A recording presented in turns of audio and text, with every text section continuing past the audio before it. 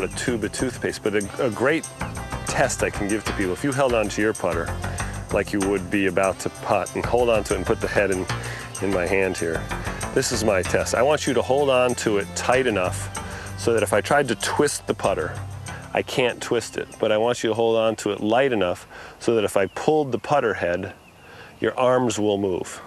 So see how your arms move there? Your arms are soft, but it's tight enough in your fingers that you're not going to let it twist. That's where I feel like you get the most feel. You're relaxed in the back of your triceps, the back of your arms are soft. That's where I feel like I get a lot of my feel and swing from.